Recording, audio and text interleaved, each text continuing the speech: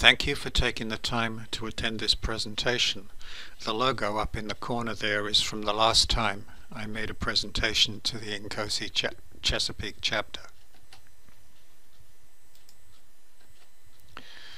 I'll start with some apologies and a warning. This talk perceives traditional systems engineering in a different way. It's based on a different paradigm. It's not the NCOSE paradigm, but it's worked for me 100% of the time on simple and complex projects. The perceptions may challenge you. The perceptions may offend you. If they challenge you, good. If they offend you, I apologize. But the talk is designed to make you think. It's to take you out of your comfort zone. Some of the information may be dated because I've been doing this research for 20 years or so, and I've just pulled in slides from earlier presentations. It's all about systems thinking, so let's take a look at problem solving from the systems thinker's perspective. Systems thinkers say when you have a problem, conventional thinking isolates the parts to understand the behavior. But that's not what you should do. What you should do is explore the emergent nature of the system as a whole and understand how it works together with its adjacent systems so you can deal with the problem at that level. Okay, fine. It's a cold morning in the winter. The car doesn't start. How does understanding the emergent nature of the car as a whole and its interactions with the other cars and the traffic and the traffic light and how you use the car help you with the problem of dealing with the car not starting? You have to use conventional thinking. You have to understand that the cause might be a dead battery because you've got that from conventional thinking. And then conventional thinking and systems thinking doesn't really help you understand where the solution comes from. People tell you to think out of the box for the solution, but they don't actually tell you how to do it. To cut a long story short, years and years and years and years of research took place. I had to move from Australia to England and then to Singapore to finalize the research, and I came up with something I call the holistic thinking perspectives, based on two things. The first thing was all the perceptions of systems engineering and systems thinking I was seeing, or partial perceptions of a whole, in a similar way to the parable of the blind man feeling the elephant. They all felt a different part of the elephant and they all thought they came up with a different animal. Let's say systems thinking and then later on systems engineering is the elephant. And what I did was I looked at the different perceptions in the literature and actually created the elephant, the one that nobody talks about. Or actually it's the two that nobody talk about, because there are as many different versions of systems thinking as there are of systems engineering. So at Cranfield University, leveraging on the work of Barry Richmond's 7 Streams of System Thinking, we came up with a number of systems thinking perspectives that were presented at NCOSE in Holland in 2008 and were later renamed the Holistic Thinking Perspectives. And there were 9 of them. So there's the big picture perspective and the operational perspective, which broadly translates into systems thinking. There's the functional and structural perspective that translate into conventional thinking. And then we went beyond that. We looked outwards into generic, continuum, and temporal. Generic is the similarity between this system and other systems. The concept is used in software where objects inherit. So your system can inherit characteristics from the generic type of system. The continuum perspective deals with differences between this system and other systems, or differences between the parts of the system. The temporal perspective deals with behavior over time. And then there are 2 other perspectives. The quantitative perspective, that's where all the numbers come from. And right away I can look at this and say, you know, a requirement consists of functions and numbers. So a requirement needs to be looked at from 2 different perspectives. the scientific perspective, which is the outcome of the thinking process. So the first 8 perspectives are what our systems engineer, Sherlock here, observes, and after doing a little bit of critical thinking, out comes the scientific perspective, which are his inferences. And I group them this way. External is systems thinking, internal is analysis, progressive, and remaining. And I'm going to explain these in a moment, and then I'm going to use them to look at or perceive that elephant called systems engineering. But first, which perspective is needed? Now remember, the car wouldn't start. So if the car wouldn't start, I actually need an internal perspective. But if I want to use the car to do something, to go somewhere, then I need the external perspectives. The internal and external perspectives are useful for understanding the situation. Now, not every perspective is applicable in every instance, but where do the solutions come from? They come from the progressive and remaining perspectives. And I'm going to show you that when I comment on systems engineering and then show you some of my conclusions. Consider a camera. From the big picture perspective, we look at where cameras are used and for what purpose. Operational, that's what we're doing. Capturing images, transporting it, viewing images, adjusting it, charging the battery. Functional are capturing images, the actual details of how the image is captured, storing them, retrieving them, deleting them, how the battery charging functions work. It's the how part of it. Structural perspective, we're looking at the body of the camera, the case of the camera, and the physical aspects of the charger. Generic perspective, other ways of capturing images, such as painting, sketching, and so on. Continuum perspective might deal with different types and models of camera and different materials used to construct the camera. And the temporal perspective would be the evolution of the image capturing media. It started off commercially with photographic plates, then it went to film, different sizes of film. We're now into solid state memory, and somewhere and sometime in the future there will be a new technology for storing images. The quantitative perspective deals with number of pixels per inch, the characteristics of the lens, the price of the camera, and the memory sticks, and so on. And the scientific perspective will depend on the problem or the issue as we look at as we perceive the camera from different perspectives. And I'll show that here. When I think about a camera and I want to understand how a camera works, I use the functional and structural perspectives. That's conventional thinking. And I think about the system as the camera, and it's a closed system. On the other hand, when I want to think about capturing images, that's an operational perspective. Then I think about the camera and the operator and whatever I'm taking a picture of, and that's also a closed system because I abstract out everything else. If I'm transporting the camera, then I'm thinking about the camera, the operator, and the camera case. Again, everything else is abstracted out. If I'm recharging the camera, then my system contains the camera, the operator, and the charger as a closed system. Not your conventional way of thinking in most cases.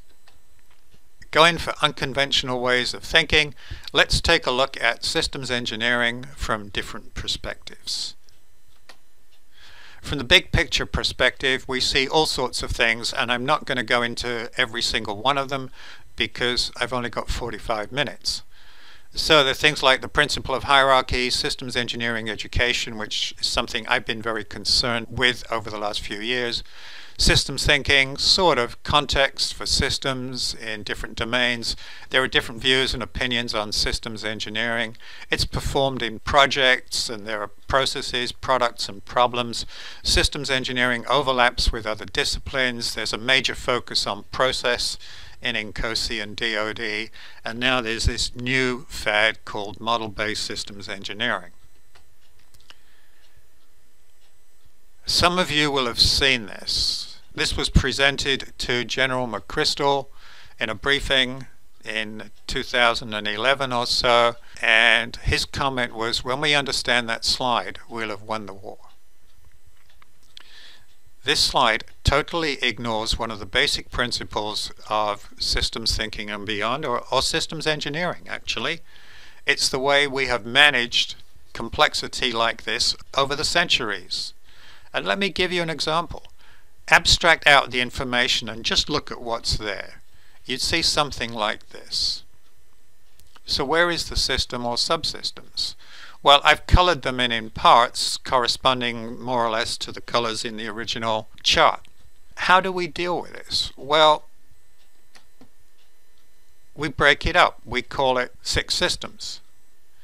And we hide everything that's inside each of those systems, so this conforms to Miller's rule. Plus 7 plus or minus objects that the human brain can only think about at any one time. If I want to look at the behavior of part of it, I abstract out the parts that I'm not interested in. If I want to look at what's going on inside the system, I abstract out everything except what's going on inside the system, or inside this system, or inside this system, or inside this system, and I realize, whoa, that was a poor choice of partitioning, because those 2 lower objects are not coupled to the 3 higher objects, or this one.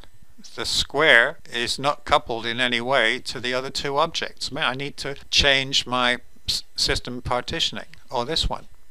So by just looking at it this way, I've reduced the complexity of the system, and I've also seen that I need to change my architecture. Do you realize it's all fractal? If I take a look at this thing here, and I put a boundary around it, and I fill that boundary in, and then I zoom out like this, it's surrounded by other systems going on. And so the principle of hierarchy says you deal with the level that you need, up one and down one. That's not my principle, it's been stated many times over the years. And that leads to the system optimization paradox. We're taught in class that you don't optimize a subsystem independently, you optimize the system as a whole. Oh, great. Because every system is a subsystem of some larger system. So how do you optimize the system? I'll leave that question with you. I know how I do it. If I go back to looking at systems engineering education back in 1999 to 2006, and I'm not sure it's changed very much either from what I see, we focus on what's easy to teach. We teach parts. Different universities teach different parts. I found that out 10 years later, as I'll explain in a moment.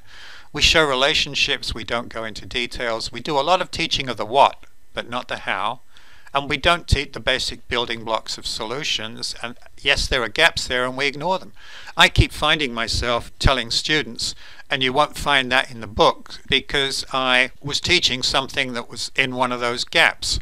And when I was living in Singapore, I had a contract with CRC Press to write a book on systems engineering based on what I was teaching. Okay, fine.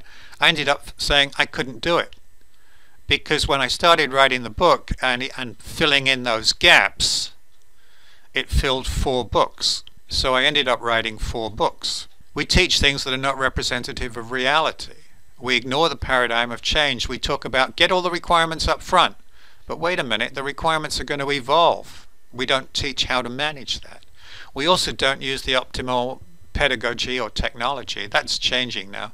Most of the courses I've seen were all lecture-based, well into the time of problem-based learning and learning by activities.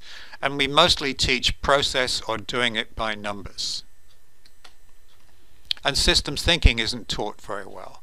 There was a talk at the Chesapeake chapter last month about the benefits of systems thinking. Well, I was able to do that 20 years ago. I could teach the need for systems thinking, the history, and then I had to tell people, when you're doing it, you'll know it. I didn't think that was very satisfactory, so I ended up moving to the UK to work out how to do it. We know about system dynamics, we know about Checkland's soft systems methodology, and then causal loops, which were publicized in the 5th discipline by Peter Senge. Linear thinking is bad, is it? And then there are vendors and traders out there that will tell you, my approach will solve all your problems. When I was in the UK, I attended an INCOSE UK symposium, and somebody was telling us in the keynote, I think it was a keynote presentation, but I'm not sure, on Cheklin's SSM and how it would solve all systems engineering problems. That's Maslow's hammer syndrome. We don't teach when, where, and how to apply systems thinking systemically and systematically. That's probably why there's so little of it about. And basic influencing literature is generally coming from operations research, not systems engineering community. When we're teaching systems engineering, when we taught the systems engineering process, we used the egg diagram. And I've seen this in various other places. How many people really understand that? We can go through all the words. This is a what. How do you actually do that? You've got requirements, you've got functional analysis, you've got synthesis. How does this relate to the different states or phases in the system development process? This is the way we taught it in 2006. Would you care to explain that? And what was the result? Let's try a different way. Let's teach it as a problem-solving process based on Derek Hitchens. So we've got milestones when we look at it this way, and this is where we can look at it from a whole top view. It maps very nicely into the waterfall. We can show it over the life cycle like so. And it links very nicely into the whats and hows of systems engineering. A what is the problem input to the state. A how is the solution produced by the state, and that creates the what for the subsequent state. So for example, the problem early states is to create the requirements, for example. Once we have the solution, which is a set of requirements, that becomes the problem to the design state, because now they have to design a system based on those requirements. They output designs, and that becomes the problem to the construction people. And so I would much rather demonstrate the systems engineering process this way than in the egg diagram, because this really shows it's an iterative process, which was Howard Eisner's definition of systems engineering back in 1988. Another look at the system development process from the University of South Australia was we started off with a stakeholder requirements, we had a systems requirements, and something happened, and then the system was in being. What did we say happened? This was some discussions on systems engineering between Jenny Clothier and Stephen Cook back when I was at UniSA. I'm not surprised when I see that. Look at the books in systems engineering, including mine up there. You've got all these books.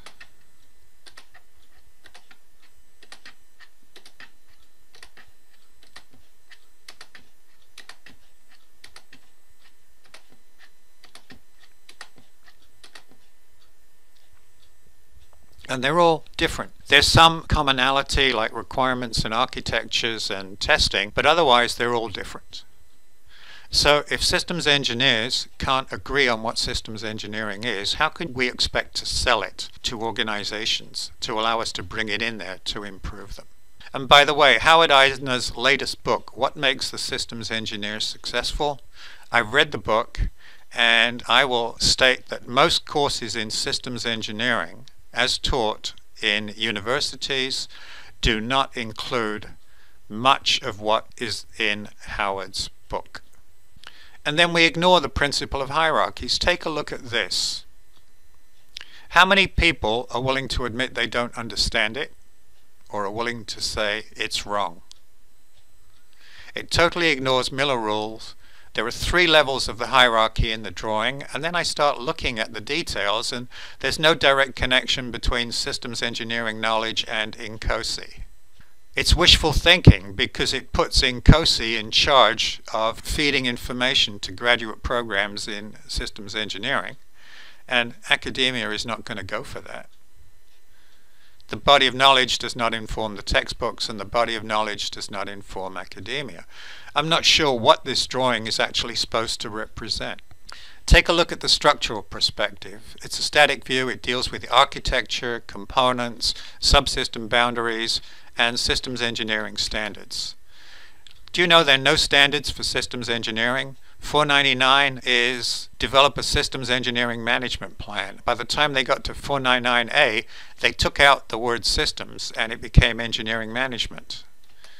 Or 632, it's the process for engineering a system.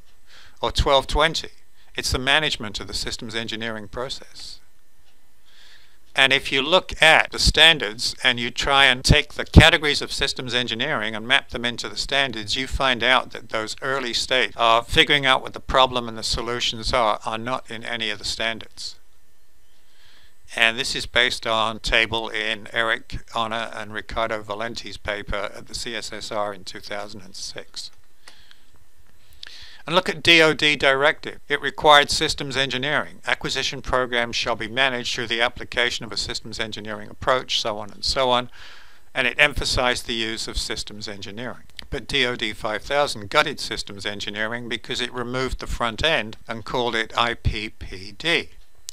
And I'm not sure if it led or reacted to the situation where systems engineering was not doing very much in the front end.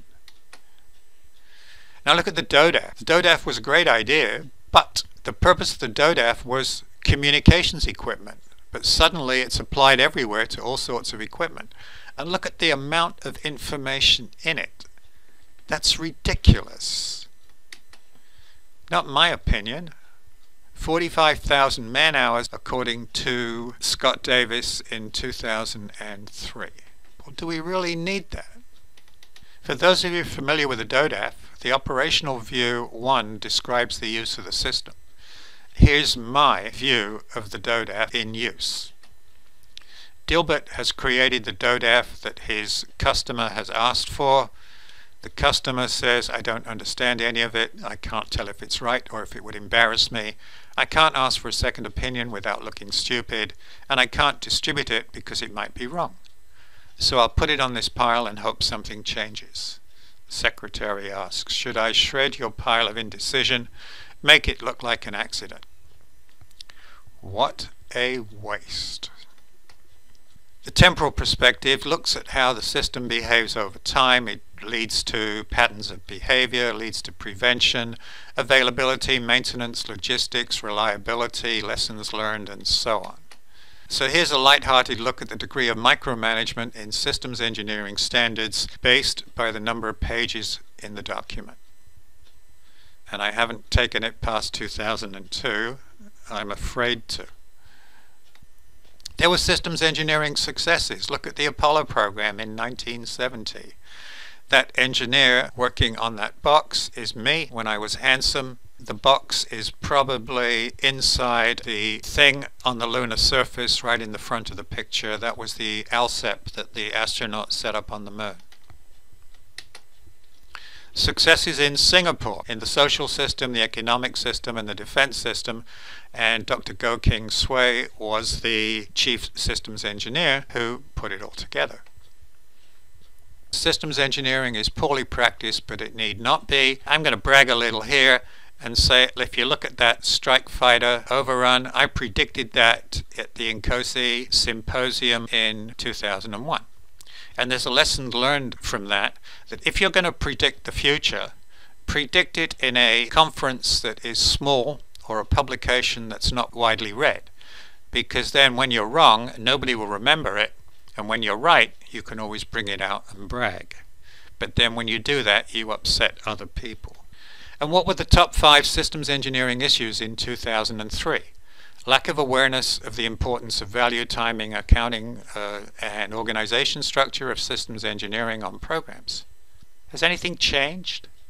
Adequate qualified resources are generally not available within government and industry for allocation on major programs. Not sure much has changed there. Insufficient systems engineering tools and environments to effectively execute systems engineering on programs. Okay. Requirements definition, development, and management is not applied consistently and effectively. Not sure anything's changed there either. Poor initial program formulation. Okay, let's just address number 3. Ever heard it's a poor workman who blames his tools? And how did NCOSE address these issues? No further comment. Nobody's heard of systems, even very large systems, are not developed by the tools of systems engineering, but only by the engineers using the tools. There's also a saying that a fool with a tool is still a fool, or words to that effect. Or perhaps a fool with a tool is a more effective fool. The focus in the literature is on people, not on process. And yet INCOSE has been focused on process for years and years and years. I have a theory as to why that is, but I'm not going to present it today. Failures due to poor practice. Inadequate systems engineering in the early design and definition stages. Well, we talked about that. The standards don't cover that area. Or there's a definite link between escalating costs and the ineffective application of systems engineering. My conclusion is standards might help you produce the wrong system more effectively. If you think about that, we've been teaching systems engineering now for at least 20 years. We're teaching the wrong things. We're not teaching the right things. There are all sorts of gaps. So do you wonder about these failures of systems engineering? And I'll come back to that in a moment. In the continuum perspectives, we see dichotomies in complexity, systems and systems of systems, and then we see differences, life cycle models, roles and activities, the A and the B paradigms, domains of the problem, types of problems, complexity, and types of systems engineers. Some of these things you've probably never even thought about. The systems engineering process, the great mantra of systems engineering, some of them, is follow the process and all will be well. Okay, which process? This one? This one, this one, this one, this one. And then we have the A paradigms. The A paradigms is the old paradigm of systems engineering. It starts with the concept of operations. We understand the situation, we define the problem, we define the solution in the form of a system architecture, then we produce the requirements, and then the subsystem design and the rest of the process follows. The modern paradigm starts with requirements, and then we build a model or a concept of operations or whatever you want to call it, and then create the architecture, and then go through and do the subsystem design and so on. And I can tell you in a different presentation, I've even written it up, and so's Derek Hitchens, as to how this happened. And then there are three different domains of the problems, and you won't find this in any textbook either. Consider the example of traffic congestion. The problem is to reduce the traffic congestion. The solution is a subway system, but the implementation domain, you need to understand tunnel boring and road traffic management, so how you divert traffic while you're creating the stations and so on and so forth. And if you want a really optimal solution, you need to understand all three different domains, and you will not find this in any of the textbooks. And then there are 5 types of systems engineer based on observation, and it's also reinforced in the innovation literature. The type 5 is a problem formulator and problem solver. The type 4 has the ability to examine a situation and define the problem, but cannot conceptualize a solution. Type 3 can conceptualize the solution and plan the implementation. Type 2 can follow a process to implement the physical solution system, and Type 1 has to be told how to do something. Think about putting a Type 3 systems engineer into a situation where they have to understand the situation and figure out what the problem is. They can't do it. One of the reasons for failures of systems engineering, the wrong type of systems engineer in the situation. You've heard about situation management, generic thinking. Well, there's situational systems engineering as well. From the generic perspective, what systems engineering similar to? Is there another discipline it's similar to?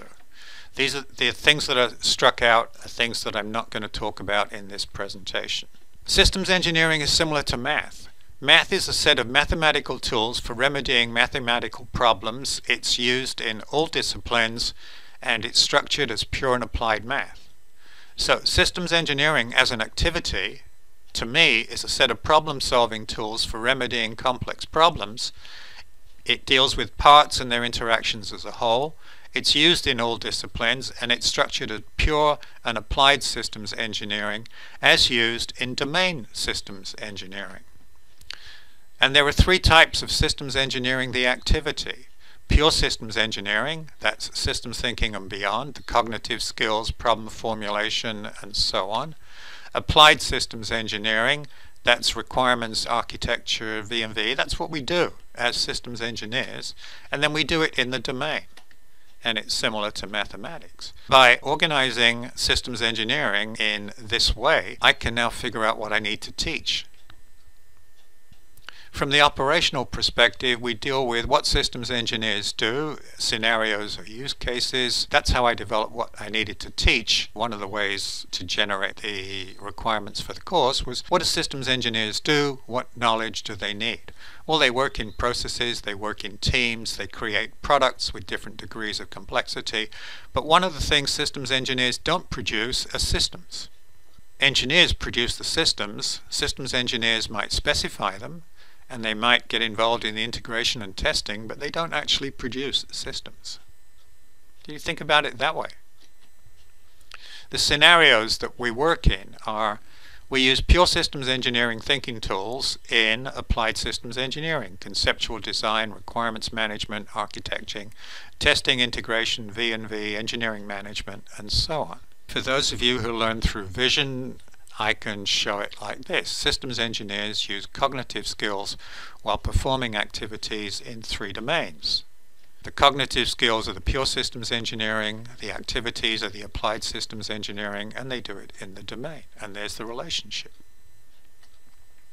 Now, the scientific perspective, that's the outcome of the thinking process. We have an issue, problematic situation, system, whatever it is. We perceive it from the different perspectives, and then the scientific perspective is the statement of the problem. We need to filter out the pertinent information. It's a hypothesis, formulation, and then we go ahead and test it. You can think of the system design process as testing a hypothesis, where the hypothesis is the set of requirements that we think will resolve the customer's problem. Then we go through and build the system and test it. When the system works and the customer's happy because it's the system the customer needs, our hypothesis was confirmed. A design is a similar guess or a hypothesis, and then in science there's research questions. It's basically the outcome of critical thinking. Critical thinking also has a large number of definitions, and I want to give you one of the basic examples. When I first came to Singapore, I went out into a farm and I saw this tree, and this tree had pink plastic bags on it, and I thought to myself, wow, a plastic bag tree. I never knew that plastic bags grew on trees. You're smiling, or at least you're laughing, because you have the domain knowledge that plastic bags do not grow on trees. They're oil-based or petroleum product based. But supposing I didn't have that knowledge, I might write a research grant to improve the yield of plastic bags on trees, or to change the color. And that's basic science. We don't know something, we need to find out and do the domain knowledge. So whenever you're making an inference or making a design, you need to understand that the conclusions you make, the decisions and inferences you make, are only as good as your domain knowledge. You need to know at times what you don't know, so you can get help from the people who do. One of the other tools I came up with back in 2000 was, I was looking to develop my course in systems engineering. And so I asked around, what are the requirements for a course in systems engineering? And nobody had any. I thought that was strange, because we're systems engineers, we deal with requirements, but in education there are no requirements for what we teach. So I said, okay, let's work it out on what systems engineers do. We could take Derek Hitchens' 5 layers, we could take the phase or the state in the life cycle, we could look at what they actually did. So we noticed that systems engineers, for example, who are eliciting and elucidating requirements, are working in area 2B. Systems engineering who are testing and integrating systems are working in 2F. And so they will have a different view of what systems engineering is based on what they do. And so those working in 2B will have a different view of those in not 2B. So what is systems engineering? To be or not to be? That is the question. Sorry about that, I couldn't resist. When you think the way I do, you see connections that other people don't.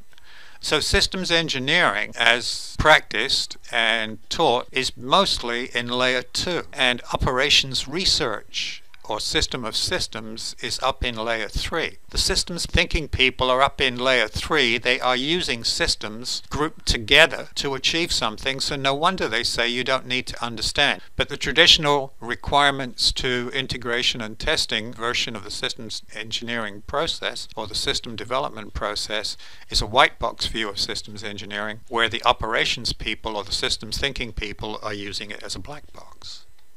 This sort of allows me to come back to what I was talking about earlier about the elephant.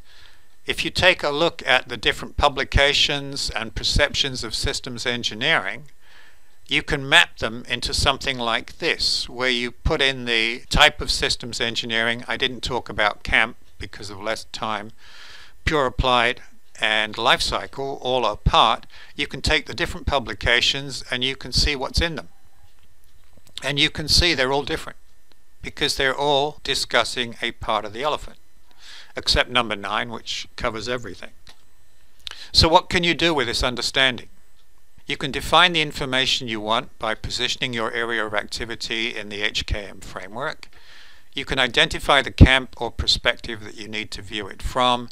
You can define the mixture of pure applied and domain systems engineering, and then find the book or course that will provide the information. You can ask somebody in an NCOSE working group or cafe or fellow student, get a coach or a mentor, and so on, who's faced the type of problem before. For example, you want to get a master's degree or take a course on systems engineering. Eileen Arnold and I took a look at what was being taught in master's degrees back in 2013 based on what their websites said they were teaching. I'm not going to go into the numbers here. If you're really interested, you can read the publication. But what I want you to see are the gaps. You can see that there are gaps in Hitchens' layer and the state of the life cycle. So all courses are not equal. And in fact, in 2 degrees, you could get a degree in systems engineering without taking a single required course in a systems engineering topic. I actually found some requirements. The 5 top aspects of the engineering design process that best equip secondary students to understand, manage, and solve technological problems: multiple solutions to a problem or requirement, oral communications, ability to handle open-ended, ill-defined problems, and systems thinking. Well, when I took a look at what the website said those degrees taught, only 1 had a slight amount of systems thinking. Number 11 was my degree. And of course it covered these things because I had the focus on systems thinking and beyond in there. So at the end of that presentation, I put up this slide. Academia is not teaching the right things in systems engineering courses, and I put in a couple of references. And then I said, who wants to join a new NCOSE working group to address these issues? NCOSE's response to the presentation came in an email from Cecilia Haskins. I was banned from presenting at the IS for the following 2 years. No further comment. Let's talk about complexity. There's a dichotomy in complexity. There's a need to develop new tools and techniques to solve these problems, and the complex problems are being remedied successfully. So we take a look. There was a doctoral dissertation that said the problems posed by complexity seem to be unmanageable. Or Bat-Yam quoted the chaos study. Actually, I think he misread it because in the chaos study the cause was not complex. It was poor management. And the NCOSE version as of 2013. But all these people here need to get out of their box and look around because all these systems are handling complexity without even thinking about it. Let's have a little lighthearted break. I'll ask you the question, why do men say ladies first?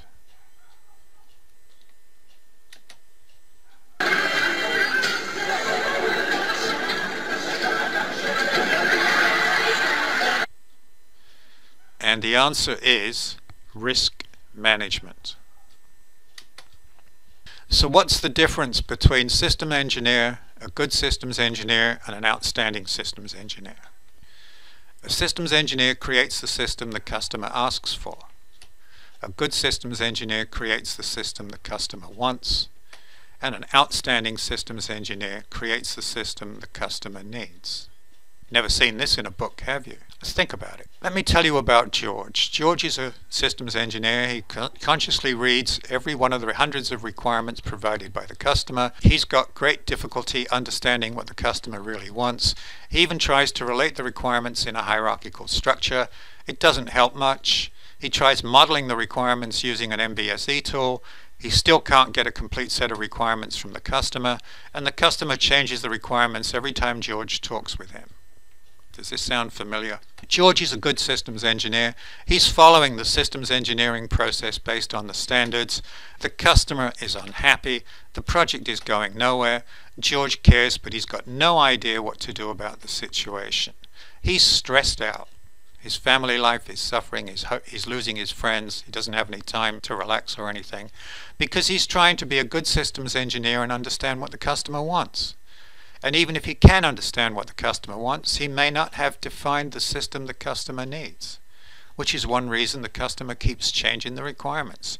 George is working in the B paradigm, but he needs to use the stress-free approach used by outstanding systems engineers. Let me show you the difference.